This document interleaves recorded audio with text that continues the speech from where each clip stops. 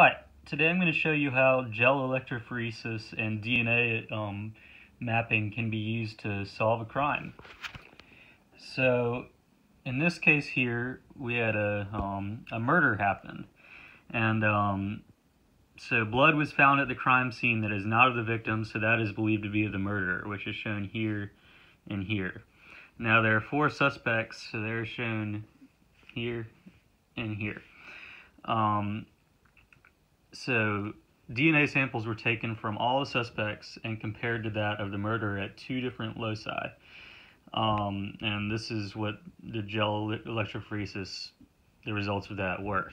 So if we're looking just at the first loci, let's see how this matches up. So the murderer's DNA here can match up with either that of suspect 3 or 4. So we can just go ahead and circle both of those for right now. Those are possibilities based on the second loci, or the first loci. Based on the second loci, let's try to match this up. As you can see here, the murderer's DNA matches up with that of suspect 1 and that of 3. So cross-referencing the DNA at these 2 loci, the only one that matches at both loci is that of suspect 3.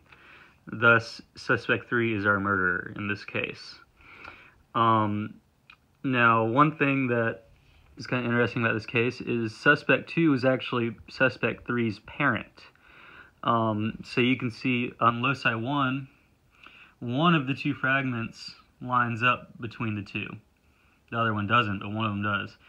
At the other loci, there is also a fragment between 2 and 3 that matches. So that kind of distinguishes that it's apparent. Hope this made sense and was clear enough. Thank you.